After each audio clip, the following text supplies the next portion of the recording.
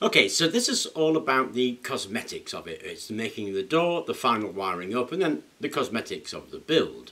Because the outer case is going to change really, depending on what you can find, what it is you want to use, what tools you got available to you, a whole host of things. Now I've tried to make this with the minimum tool set required, so I've used hardly any tools to actually make it. It shouldn't be a stop to you if you don't have a CNC lathe machine or anything. That shouldn't stop you trying to do stuff, because you can do the most amazing things with just the barest minimum of tools, a bit of creativity and good use of what you find around you. That sounds like a wumble. Anyway, all we've done with this is from that original one, if you cast back on the previous video, we made the frame and put the bricks in. All I've done is I've put a base on it and then a face on there. Now I was going to make this out of a bit of stainless steel, but I came across a load of these. These are perforated shelves from a server unit, I think. And they're a nice good bit of grey chunky steel with lovely perforations in, and I couldn't resist.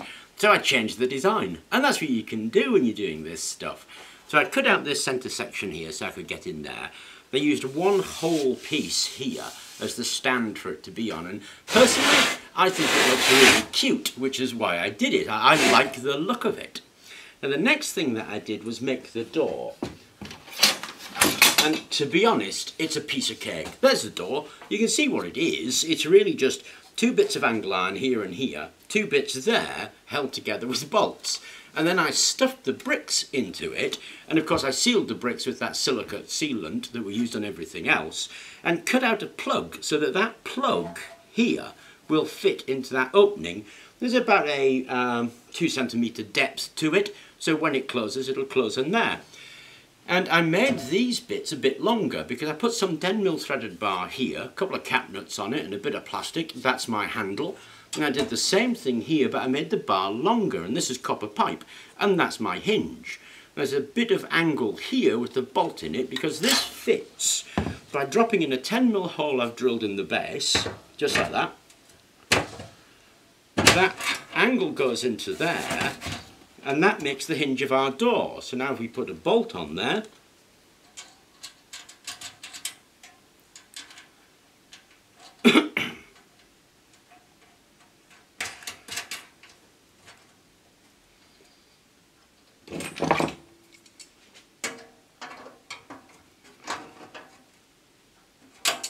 there we go.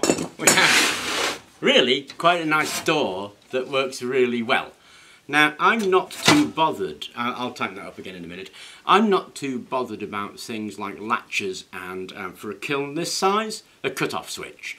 I just think it's completely unnecessary. None of the other kilns I've ever bought or owned or have at this moment, at this size, have an emergency cut-off switch. They're usually here on the door. They're a little angle that press a normally open switch. So unless the door is closed, it won't turn on. Now you can add that if you want. You just put an angle onto your door there, put your little contact switch there. When the door closes, pushes that switch, and then it'll turn on. I'm not going to bother. If you're that worried about it, put a safety switch on there. The other thing you could do is put a clasp on there, and that's really easy. Just get yourself a bolt, stick a nut on it, and then swivel it round and tighten it down. It'll keep the door shut. Again, I'm not too bothered by that because it's got enough weight and mass to keep that door shut all by itself. So that's the door finished and attached. As part of the facing finished and attached, all we've got to do is wrap this in the ceramic fibre blanket, finish the wiring, and then it's actually ready to go. So that's what we're going to do next, is we're going to do that wrap. Now, a word about this ceramic fibre blanket. It isn't nice stuff. And if you're working with it all day long, every day, you really need to take precautions with it. If you're doing a job like this, where you're going to use it once, then you need to be sensible with it for sure, but you don't need to worry that you're going to die of silicosis tomorrow. Do sensible stuff like pull down your sleeves. You pull down your sleeves so the fibres can't get into your skin. Now I have refitted roofs with glass fibre and got glass fibre into my arms, and it does itch for a few days like crazy. So it just makes sense, pull down your sleeves, put some gloves on and wear a mask, and you're just going to be Jim Dandy. You do not need to worry about dropping dead from hideous lung diseases. If you're working with it all day long every day, sure, you need some real good gear to take care of you. When you're doing something like this, just be sensible and you're going to be okay.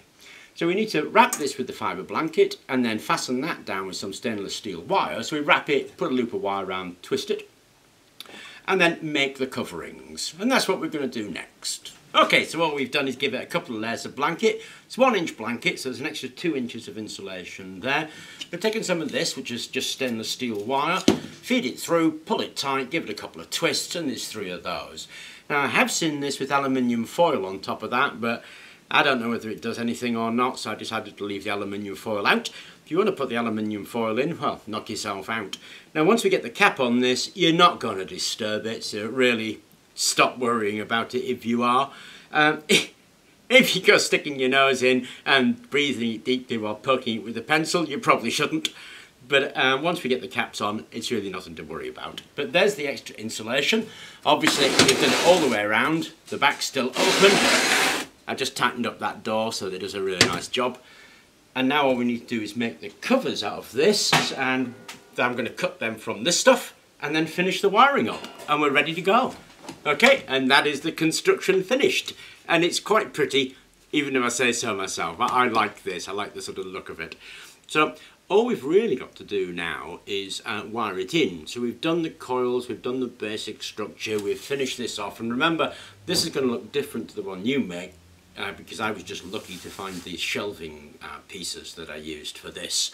But all the basics is there, and the only thing we need to do now is actually wire it up and fire it up and get something going with it. Okay, so here's the back of it. Now I don't like things crowded in there, so there's going to be nothing in here. There'll be a plate over the top, and the only thing that I need to put in now is this thing, which is the thermocouple.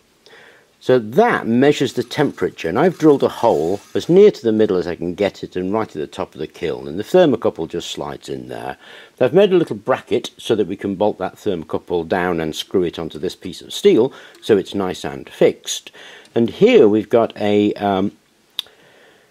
rubber inlet so that the wire will come in here and the thermocouple will go out of here. We'll strap everything down and we're going to wire that up just as we talked about on the wiring video.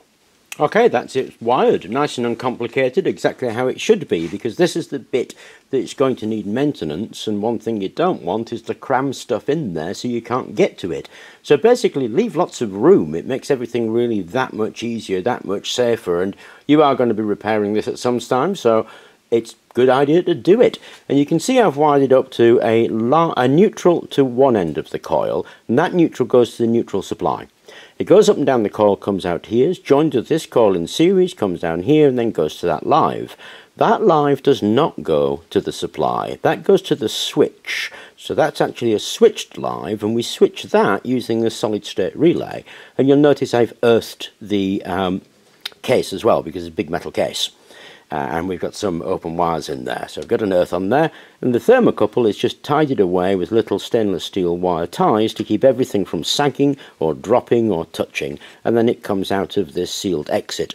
And this sealed exit is IP65, I think, and so you can give that a good tug and nothing's actually moving, so it's nice and firm. These wires will go to the actual control box where all the controls are, but that is how you wire the back of the kiln up. Okay, the wiring really is simple. Now we've got everything in here, we don't have to worry about it particularly and try and cram things in there. Now if it's a big kiln, like in my big kiln there's lots of space, then sure, I'll put the stuff in the back there. But a little thing like this, we start cramming things in, then there's a chance they'll touch, they're a pain in the neck to repair when you actually have to repair them. So I like to keep everything away, nice and neat and tidy, plenty of room and away from things. That's just my choice. You find people bolting on boxes onto the side, you find them doing all sorts of stuff. And me, I like it out of the way so that I can get to it when the inevitable happens. But it's really pretty simple stuff because you're just dealing with two bits of equipment. This one has a picture on telling you what to do, and I'll give you a close-up of that in a second, and this one has a picture on it telling you what to do. So let's have a close-up of that. Okay, so you only really need essentially two bits. You can put a switch in there if you want, or you can just rely on the switch on the socket. I quite often put a switch in, and I usually put a double pole switch that switches the live and the neutral. And now, it's dead easy. there are just two sides to it. The neutral comes in to one side and it goes out of the other side, and then when you turn that switch, the neutral will be switched. Same thing with the live, but it's on the opposite side. Now if we have a look at this PID controller, then there are a number of little terminals on the back there, and then on the side there is invariably a picture. If there isn't, it'll have come with the sheet. If it hasn't come with the sheet, you just look it up, and the information is abundant. There's lots of it, really. Now, here we've got 1 and 2, which tell you that it is the AC in. So it doesn't matter which way around you do this, but I usually put the live into 1 and the neutral into 2. Now, it does need a supply, so it's not a switch. So live and neutral into 1 and 2. You can set alarms, and the alarm function are here on 6 and 7. I never do, to be honest. You can attach different kinds of relays where you have different timing sequences. Again, I never bother, so 3 never gets used. 4 and 5 are the ones that you use, and there's a little symbol telling you that 4 is plus and 5 is minus. Then if we come to this side here, we've got 8, 9 and 10. 8, 9 and 10 are in fact where the thermocouple goes. It's the sensor. Now you don't connect 8, which is an alarm. It's 9 and 10 that you connect, and again it tells you which one is plus and which one is minus. There's a little plus sign by 10, a little minus sign by 8. And if you have a look at the end of a thermocouple, and there's one there, it's got blue and red to help you. So that's the plus, that's the minus. So there you go. Check that's the right way around. In there. And you just screw those down and you're done. That's it for the thermocouple. Here is where your comes from the switch into here. So from the double pole switch live goes in there, double pole switch neutral goes in there, and you're done. It's as simple as that. It really is.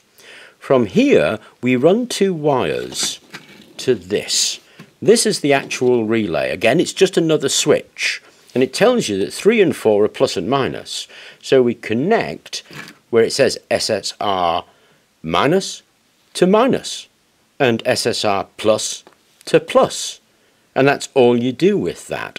Now on this one, this is where the live gets switched. So this is live in and live out, and it doesn't matter which way around it goes. So from the double pole switch, you pull another live that comes in here. Then this one goes straight down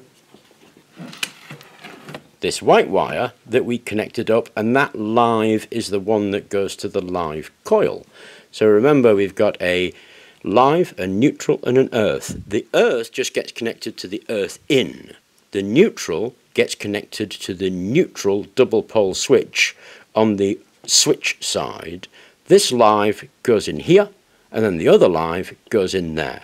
And that is all there is to it. So this is what it looks like when it's all connected up.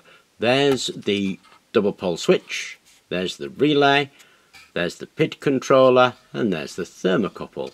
Once you get that all connected, it looks just like that. It's a jumble of wires when you get it together, but if you think clearly about what it is you're doing, it's a piece of cake to do that.